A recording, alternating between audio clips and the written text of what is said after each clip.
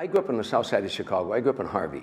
I had 8 brothers and sisters. We lived in a shack. 5 of us slept in one bed. We had no bathtub and no shower and no hot water. It was a rat-infested, roach-infested shack. Both my parents were alcoholic. I shined shoes in taverns from the time I was 6 years old till I was 12. I set pins in bowling alleys in the winter. I caddied in the summer. I sold newspapers on the corner to help feed my brothers and sisters. And I'm here to tell you, that's the greatest thing that ever happened to me. That's the greatest thing that ever happened to me, because that's the way I perceive it. I have all the excuses by psychologists today that I should be in prison, I should be an alcoholic, I should be, if I didn't have success, it's because it wasn't my fault. And that's bullshit.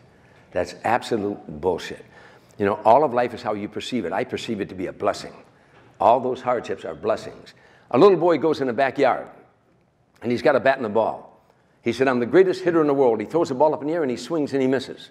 He said, I'm the greatest hitter in the world. He throws it up the second time, and he swings, and he misses. He said, I'm the greatest hitter in the world. He throws it up the third time, and he swings, and he misses. He said, I'm the greatest pitcher in the world.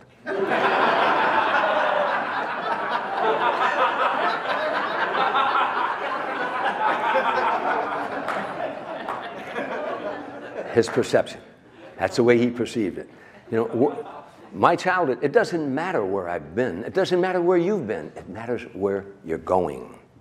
I'm convinced that life is 10% of what happens to be and 90% of how I react to it.